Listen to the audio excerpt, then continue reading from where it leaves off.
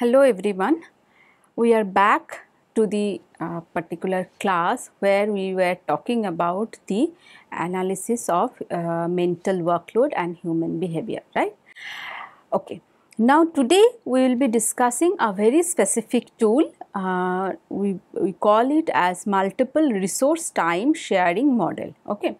So, multiple resource time sharing model from this particular name we understand where there will be a single resource where multiple tasks will share that particular resource, or there are multiple tasks where one single resource will be giving the input towards that, okay. So, multiple combination of tasks. So, here the lot of interactions will be there with the human, with the machineries and the resources in a particular system. So, I always suggest all of you to please remember the understanding of complex system, complex ergo system, because if you go to the industry, we will come to know that every system is very complex in nature. So, it is not one man, one operator, one machine and one in a single environment. It is always multiple in nature. It is interacting with each other in different domain and different dimensions, right. So, this particular analysis or this particular method actually help us that how we can improvise on our, or how we can optimize our system so that the productivity is good, and our productivity help us to get more performance, okay. So, whenever we are talking about implementation of ergonomics principle or ergonomics theory in a particular system, our always goal is to enhance the productivity, whereas we want to save or we want to enhance the well-being of the operator, right. So, this particular theory or this particular model actually make us understand that how we are sharing the information or the sources in a particular system to complete a whole job. So, it is multiple resource time sharing model, okay. So, let us begin with the detail of the this particular method. So, what it says? It predicts the degree of interference, okay. It helps us to understand the degree of interference between two time shared tasks. So, if there is a single two tasks where within a single time that both the tasks need to be completed, what are the varieties of interference are there, so that once we understand that what are the interference, how we can change it, or how we can monitor it, or how we can do the improvisation on that, so that our final productivity is good. Okay, so it predicts the degree of interference between two time shared tasks. It predicts the loss of performance. Actually, it predicts the loss of performance of one or both tasks carried out concurrently relative to their single task baseline measure. Okay. So, when there are 2-3 tasks going simultaneously, of course, we can have an understanding if this task 1 we do at a time, there is no task, what is the kind of time taken. For task 2 also we have some kind of measurement, task 3 also, task 4 also. Now, that is the individual baseline.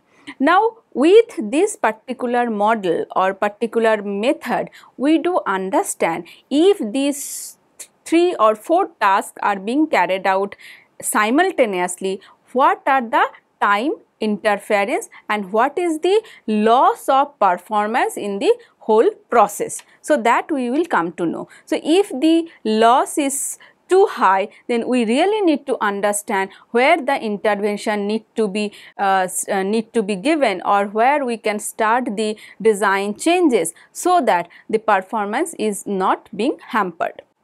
So, its effect on the performance, in which the sources of workload are multiple task demand, and this particular model is based on the multiple resource theory. This particular model, that multiple resource time sharing model, is based on the multiple resource theory, which was first introduced in 1979, and over the period of time it has a lot of modifications. So first let us understand, or let us take some input from that particular theory.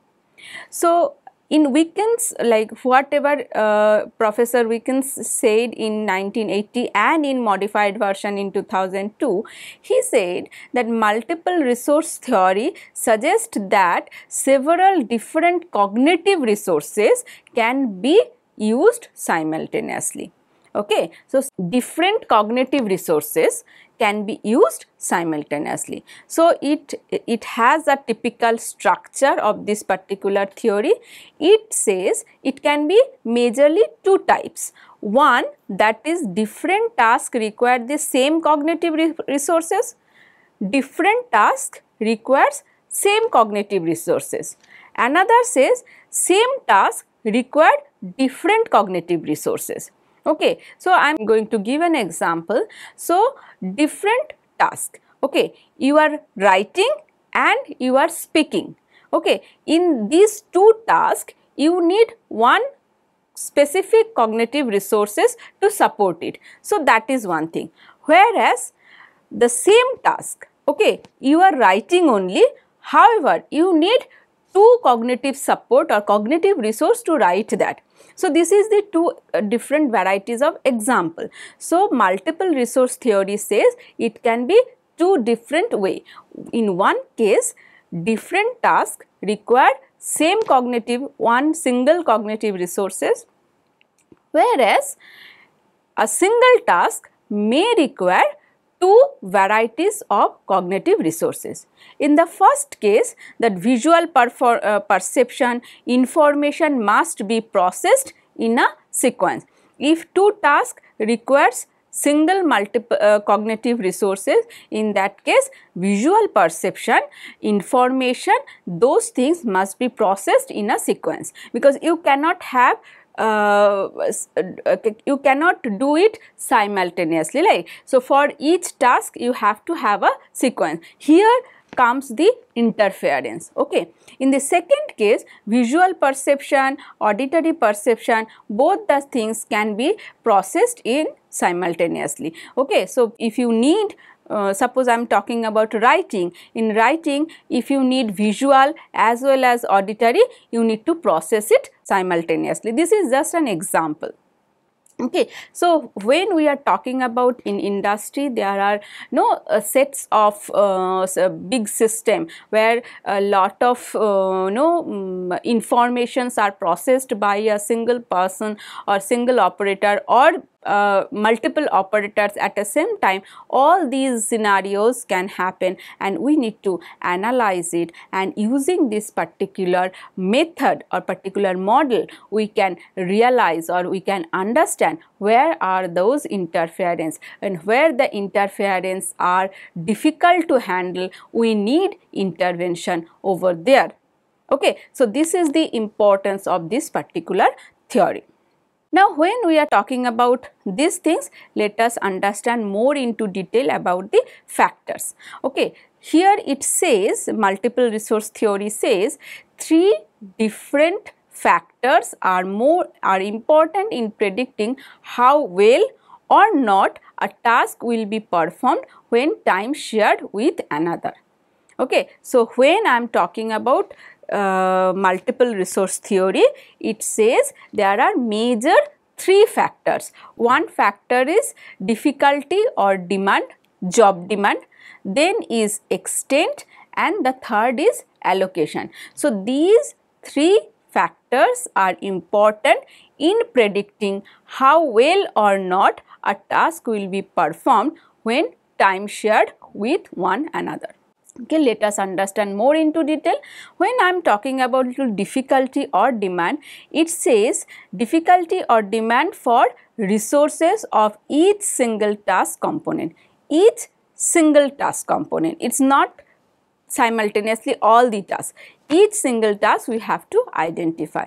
So, driving in a traffic example is more resource demanding than driving on an open area, correct? So, you need lot of resources because you need visual, you need your skill, you need your auditory resources, all these information, some background understanding, everything is required, right? So, this is when we are talking about driving in a traffic. So, understanding the speed, so all these perceptions are understanding the signal, everything.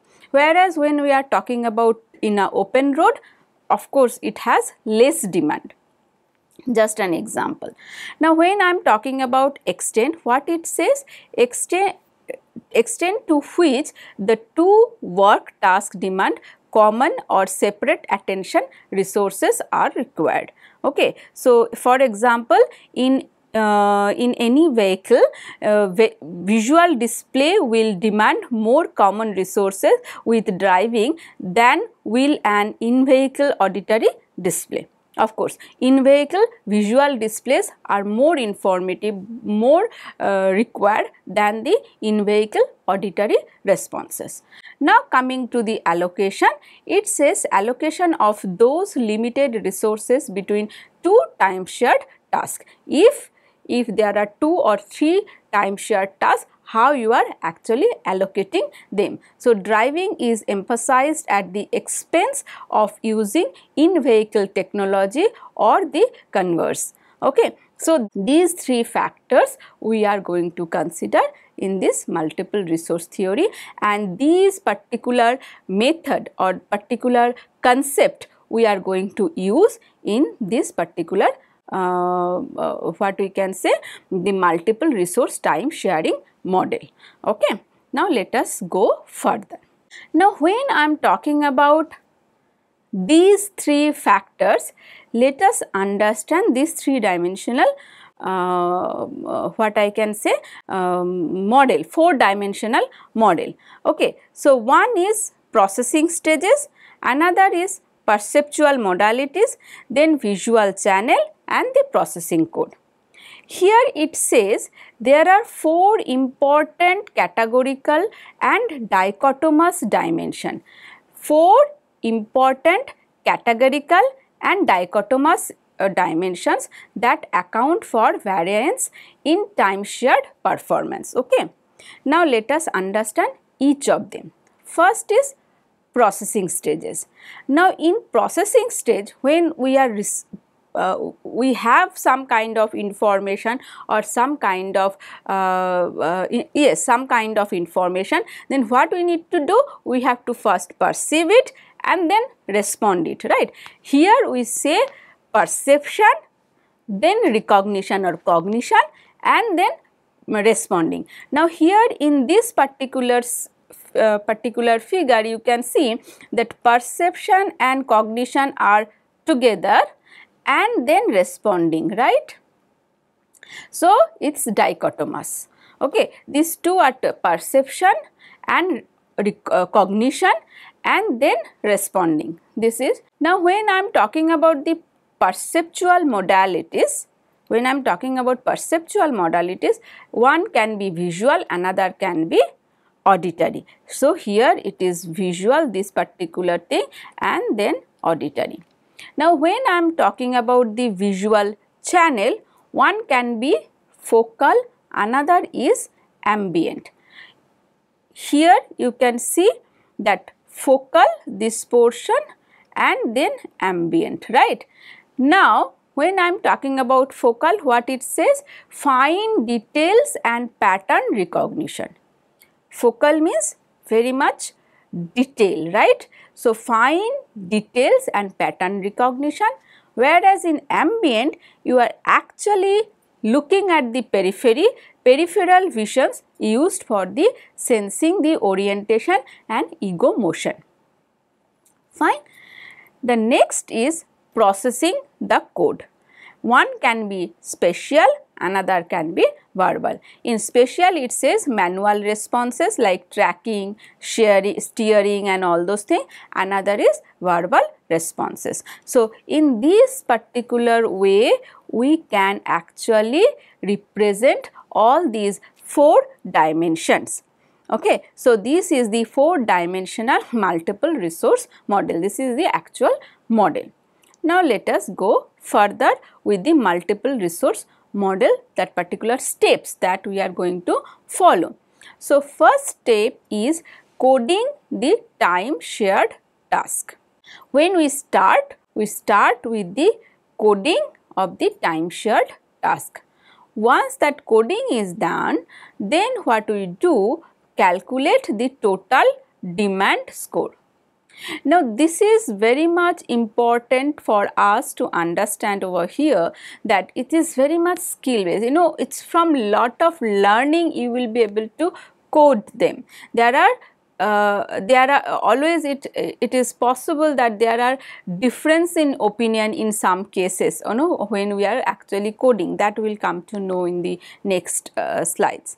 Okay, once we calculate the total demand score, we actually calculate the resource conflict score.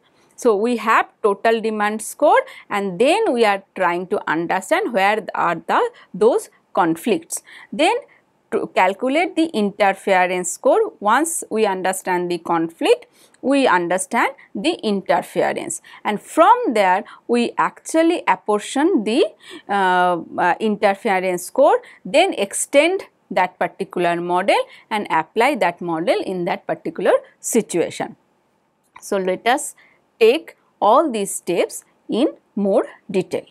So coding the time shared task. Each task is coded by the extent to which it depends on separate resources defined by the 4 dichotomous dimension. Whatever dimensions we have understood from that particular model, this particular model is very important. So, you know, perception, processing stage, perceptual modalities, visual channel, and the processing code. Under that, all these dichotomous factors you need to understand very critically from that particular system, and then you have to establish that. So then only you will be able to code them. Visual, then auditory. For visual channel you have focal and ambient. In processing you have spatial and verbal. Okay. So what it says, that each task is coded by the extent to which it depends on the separate resources defined by the 4 dichotomous dimensions.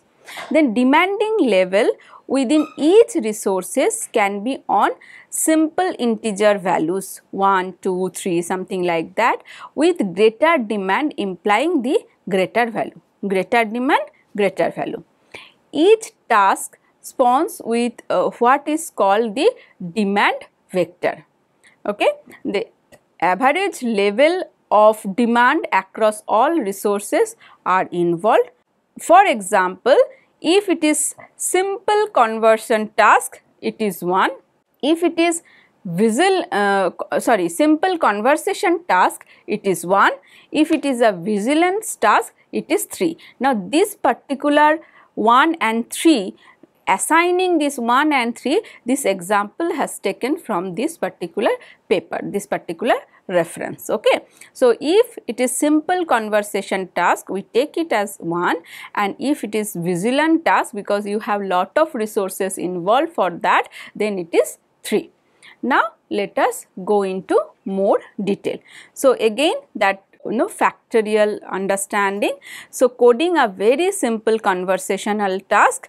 Here it says perception, auditory, so 1. Working with a memory, that is verbal, that is 1, and the responses is 1.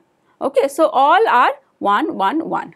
Whereas when I am talking about the coding of a demanding visual task, like detecting the weapon in X-rayed luggage, then what we are going to do, perception, visual in focal and spatial, both vision, focal and spatial. So in that case we are giving a number, assigning it as 3, whereas responses we have vocal, or maybe some manual activity. So, it is 1. Maybe working memory we may not need, so it is 0.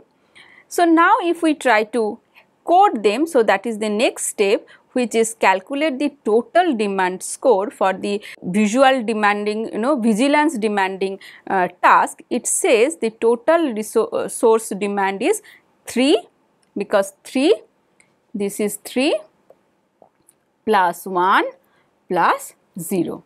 Okay. So, it is 4. Okay. So, the total resource demand for 2 timed shared task is summed to predict a total demand score component, and for this particular example it is 4. The larger this score is, the greater is the amount of interference. So, from this particular score we can understand that if there is an requirement of the intervention or not. From the next steps we will understand where the intervention is required. So, here we understand the intervention is required or not. In the next phases, the results, we will see interventions are required at which direction and which step. Okay. Now, next step of this particular method is calculating the resource conflict score. What it says? The resource conflict score component is computed based on the extent to which the 2 task demand overlapping resources within the 4-dimensional model. So, overlapping. Okay, because that is the main agenda of this particular method, that we are trying to understand where those overlappings are and how they are actually interfering in the whole performance. Okay, individual task performance. So, the resource conflict score component is computed based on the extent to which the 2 task demand overlapping resources within the 4-dimensional model. Each task can compete with each other. Each task can compete with each other task for common levels like 0, 1, 2, 3, like that. Okay. A multiple resource conflict matrix is employed to calculate the amount of interference between task element. So, we need to really draw a resource conflict matrix that we are going to show in the next slides. So, with the number of shared resource feature with the other task. Now, a 2 simple dimensional model need to be employed to understand whether task is spatial or verbal and the level of its demand on perceptual cognitive versus perceptual cognitive versus the response resources. 2 things. One is whether the task is spatial or verbal, and the level of this particular demand on perceptual cognitive or the response resources, that we need to understand. Higher the values within each cell indicate the greater conflict. Understood? So, now let us understand how do we write that particular matrix. Now, here is task A and task B. Now, first understand these. Okay. So, all values are bounded within 1 to 0. 1 means maximum possible conflict, whereas 0 means no conflict. This is again the example is taken from this particular reference, and it is a simplified two-dimensional conflict matrix. It can be more. Okay. So, right now we are talking about, for our learning, we are talking about two-dimensional conflict matrix. So, all values are bounded between 1 to 0. 1 means maximum conflict, 0 means no conflict. Each cell, like these cells, okay. So, these cells that shares an additional resources between its row and column increments the amount of conflict by 0.2.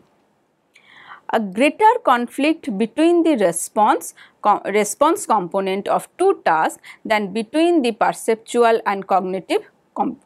Identical resources between two tasks involve the greatest conflict. So, colored with these oranges, like these cells and these cells. As mouth cannot produce different vocal responses for two different tasks at the same time, it is not possible, right? For two separate tasks, you cannot speak simultaneously together, it is not possible. So, the maximum conflict value is 1 is placed in the bottom right cell, because it is not possible. If you are talking about verbal, and both the cases you need verbal, it is really not possible to produce it, right. So, it is maximum possible conflict, okay. So, it is not possible. So, if you have to give a command to both the task verbally, you cannot do it at one time. You have to say give the command for first and then second, okay, depending on the priority. So, you cannot do it. So, that is why it is maximum conflict, and that is why it is 1. Fine. So, you understood this particular matrix. This matrix is very easy. Now, you have given this spatial and verbal, and then spatial and verbal for the perception and cognition, cognitive, and then responses. For here also you have written this, and then you mapped this particular model, and you created this particular matrix for task A and task B. Now, here it is 2 tasks, it may have 3 tasks or 4 tasks, okay. So, according to the number of tasks involved for this analysis, the matrix will be more complex in nature. The 4th step is calculating the total interference score. What it says? The sum of total demand component and the resource conflict component determines the total dual task interference score. Total dual task interference score. So, if you have 2 tasks doing, so what it says, that total task interference score.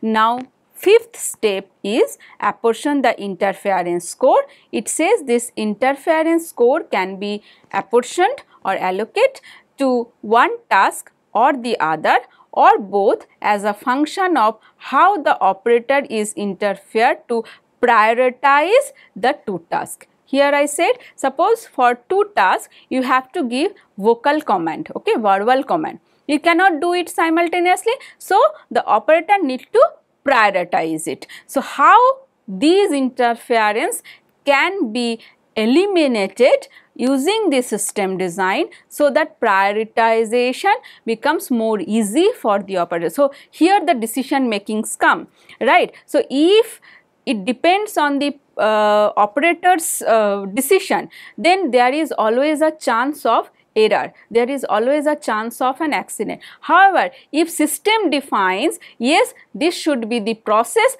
then there will be less chance of error, less chance of accident. So, here is this apportion actually help us take the decision for the designer. It helps the designer to take the decision how to design it, so that there is this particular conflict can be overcome, you can overcome, okay. So, this is very important and crucial step in the system design, because if we cannot design it correctly, then there will be always a chance that we are depending on the operator's decision, okay. So, if that is so, then there will be always a chance to read that particular situation, and there will be a chance where we can have some kind of accidents, okay.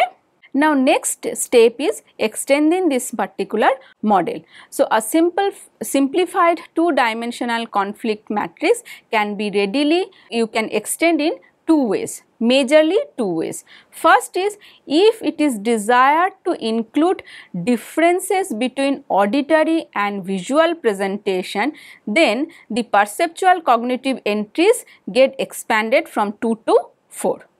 Okay. So, perceptual cognitive entries get extended from 2 to 4. This is one way, and the second way is the certain special circumstances may require adjustment of the values in certain cells within the conflict matrix. So, it is depending on how do you want, you can do this kind of extension. So, in this particular case it says the value in any cell characterizing the visual conflict between two tasks must be elevated to the extent that the two sources are separated out, because if it is separated out, then it becomes very easy for the operator to go ahead with the system. Otherwise, if it is connected with each other, these resources are same, then then it is again a decision making, again there is a chance of error.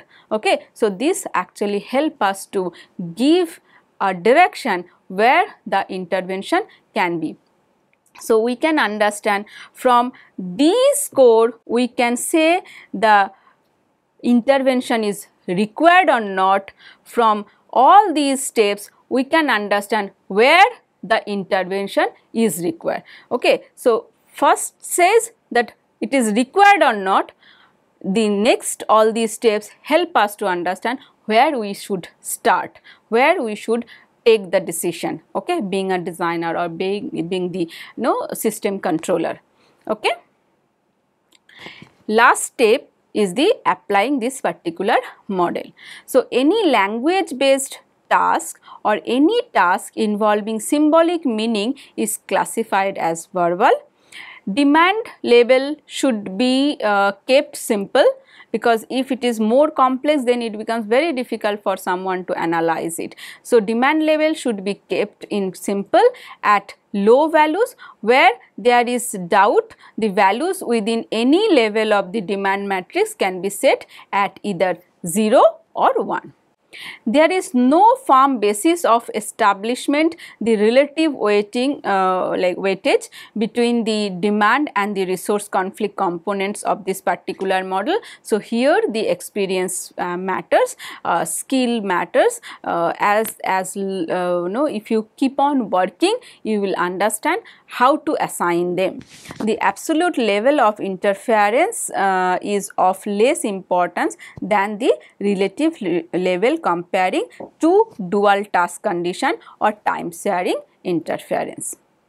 Now, let us understand the advantages of this particular method.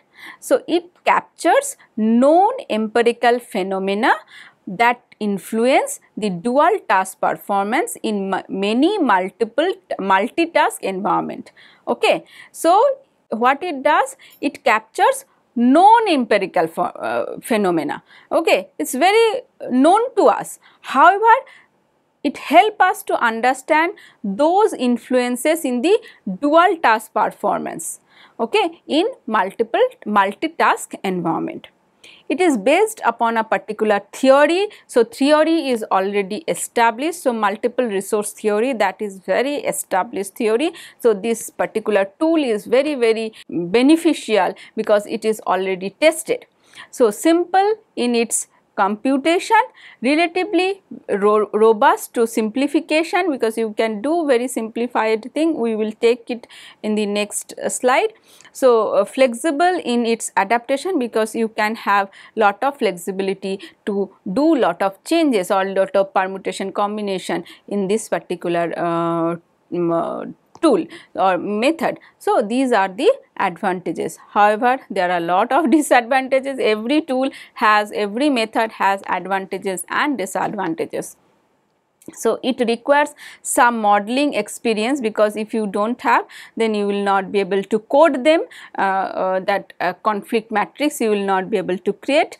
So requires domain expertise to estimate the demand value. That was my very take, that if you are not experienced enough, you will not be able to give the right code, right value to those activity. Okay. Model output does not translate into direct absolute measure of dual task performance, but rather it yields a relative measure of task interference between the different dual task combination. It has received only limited validation and does not account for all multitask phenomena. In particular tasks, switching and the cognitive tunneling model assumes operator is trying to time shared task. It says that operator is trying to, however it is not completely true. Okay, so these are the advantages. Now take more example for this simplified two resource conflict. You can say from this table we have simplified from this particular table, we simplified here for more understanding. So task A and task B, perception and cognition, and the responses. So these red zone are difficult and green zones are less difficult. So this particular matrix shows the greater conflict in the negative diagonal than the positive diagonal, because if you have less conflict you can go ahead, whereas if you have more conflict you need to really look into. Like if you talk about 1, it is really not possible. So it portrays the inability to respond towards 2 tasks at one time, like 1, and the greater capacity to time share the perceptual cognitive aspects of a paired task. Okay. And this is the what it says, that this is like combination, permutation combination. Okay, AA, BB, CC, AB, AC, BC. So how you can do the permutation and combination. So from these conflicts, from the same table we referred it, and then we calculated this in again this is from that particular reference. So task A, it says that pure demanding and monitoring, so its vector of demand across the 2 resources is 2. Task B says the standard information transmission involve perception and responses, and task C is a tracking task. It's a tracking task but has an incompatible control, so demands are 1 and 2. Okay. So this way we have defined it, not from the example it is defined, and the demand components are computed by summing the average demand across all the resources within that particular task, negative diagonal, and across both tasks if it is positive diagonal. Okay, we understand this is negative, this is positive. Okay. So the conflict components are computed by summing the conflict matrix components of all cells that are demanded by the both tasks. Okay. This is how we can implement it or use it. Now let us understand what is the approximate time for if you want to use it, what is the kind of approximate time you require. So it says that approximately 5 hours for a simple dual task problem, approximately. Okay, so you can have break also in between, and training time decreases to the extent that the user has greater familiarity with the cognitive task analysis with the domain of application. It's very true for all the methods, and you need only pen and paper to compute this. So you do not need any kind of software or all. You can use simple pen and paper to use this for using this particular tool. Okay, so this is very useful method. However, it is not very complex if you have good understanding about the perception, about the cognitive task, and about the domain knowledge of this particular method. Then definitely you can have good data and you can take better decision that where the interference are and how you can give the solution towards it. Okay, that's all for today.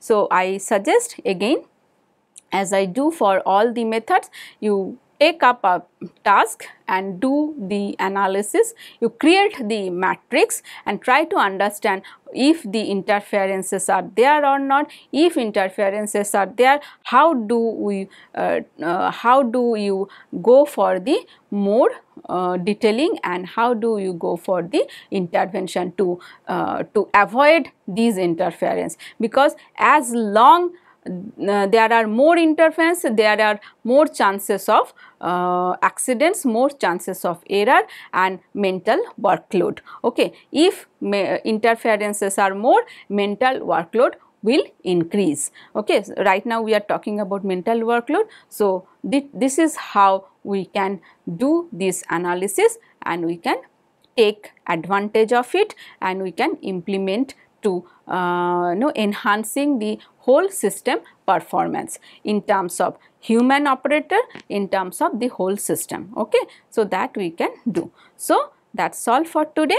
Let us take the last topic of this particular cognitive like mental workload in the next class. Okay, thank you.